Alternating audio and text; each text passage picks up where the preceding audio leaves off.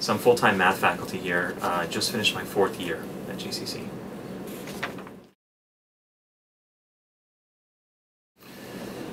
That happened by a collection of a couple chance events. Narek Isagulian was a master in the Master Scholarship, and he was a mentee of mine. And we were discussing last summer what were some potential plans for him to do over summer. He had mentioned along the lines that he had some interest in robotics or things like that. So we were in discussion, and Tanella Wilby was outside. She was taking a class I was teaching at that semester, and the conversation started from there. She had experience in high school with robotics competitions, and the rest was basically history. So we started a club. Well, they started a club, if I'm being fair. They started a club, put my name on the line as faculty advisor, and then they started rounding up troops. So that's how it all began. So the main goal of the club currently is to build an autonomous ground vehicle for competition in the Intelligent Ground Vehicle competition. Every year in Michigan there's a nationwide competition to build a vehicle that autonomously navigates a ground terrain course, and so that's the plan there. The club is building such a vehicle with hopes to compete in the next upcoming competition.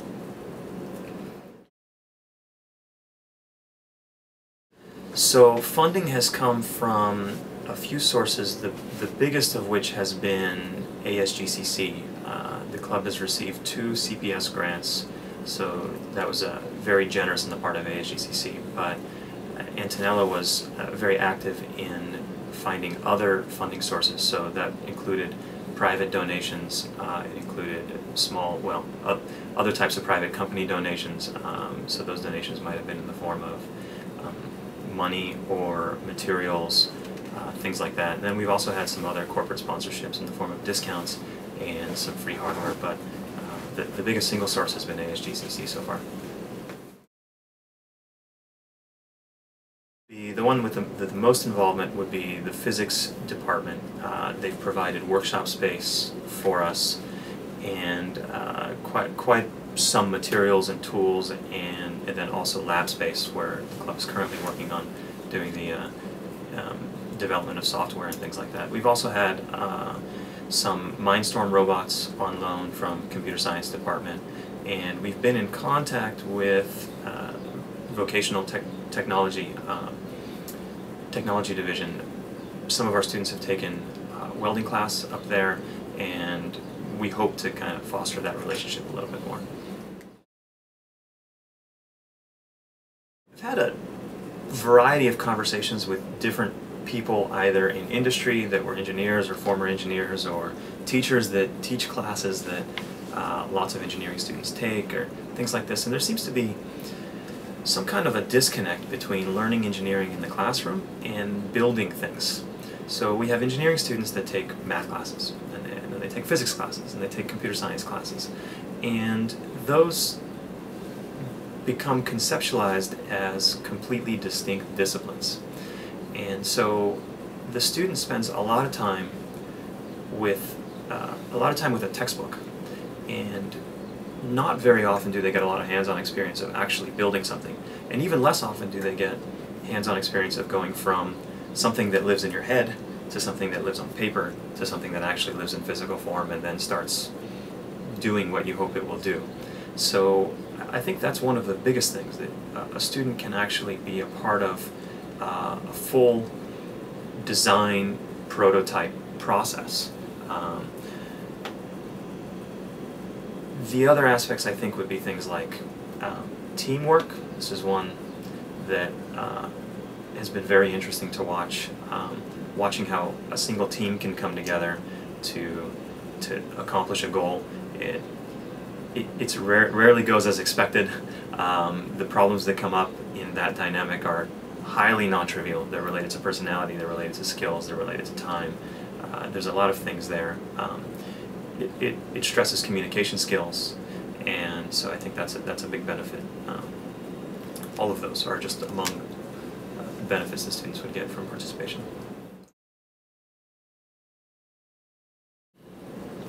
Organizational structure. We're a brand new organization.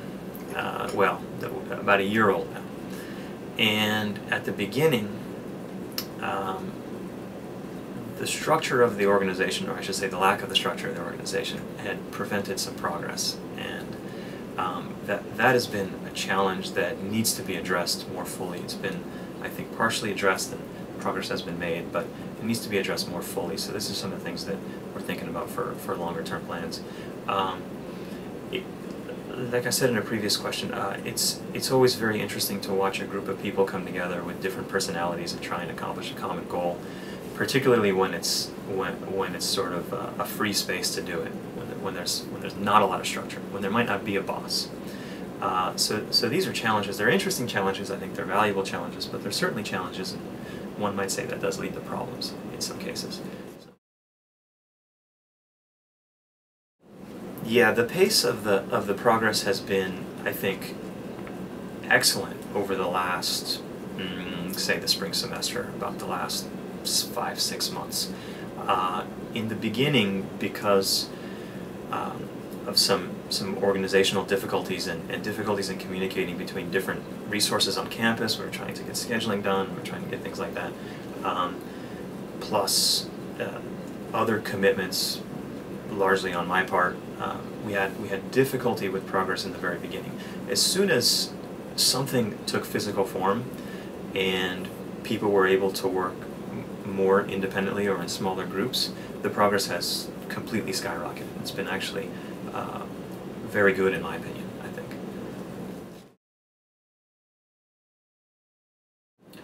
This is a hard question. This question first and foremost depends on money, because developing a course takes time, which costs money. There's questions about whether a course will fill, there's questions about how the course will articulate, what will it mean for students when they transfer. So there's a lot of hard, unfortunately, kind of administrative, logistical questions that need to be answered that currently I don't have answers to. So whether there'll be a robotics course per se, I think at this point is extremely uncertain. What I think is probably more possible would be more direct support from existing courses.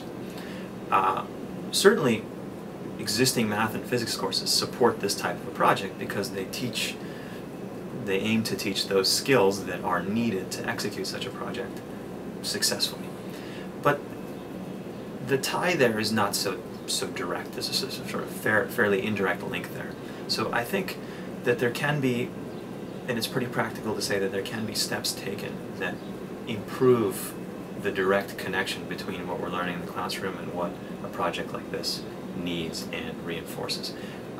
Another thing that I think could happen is there is probably some room for courses such as different types of programming courses, computer programming courses or mathematical programming courses. And I can see that in the future sometime I can see there could be a course like that that perhaps uses the concept of programming a robot as just a gigantic context in which to teach some type of programming. So that might be a potential. And of course there are other potentials, but time will tell.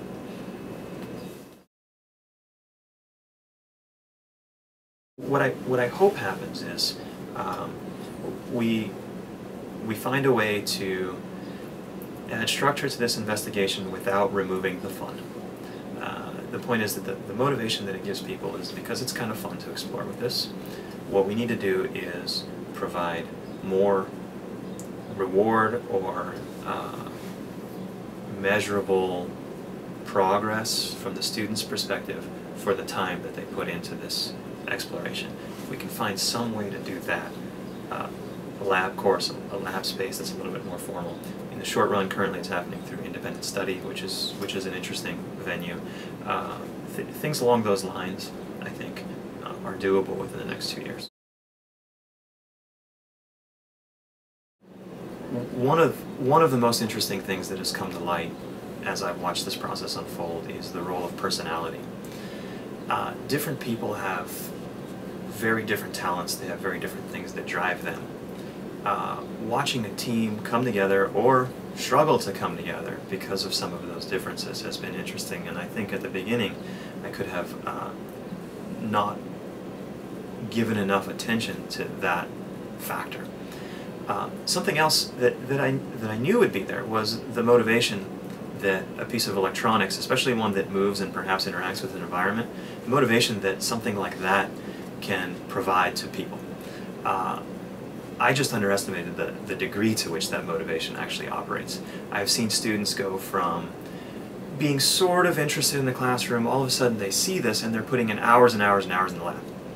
And that has some pretty significant value and potential positive implications for the way I think we teach our courses. So that's been something that I really hope to investigate a lot more, finding ways to leverage that motivation that this sort of object and this sort of investigation can apply, this motivation that this sort of thing can give you, leverage it to produce harder work in the classroom. Part of that means possibly change the way the classroom looks. I mean, that's not out of the realm of possibility.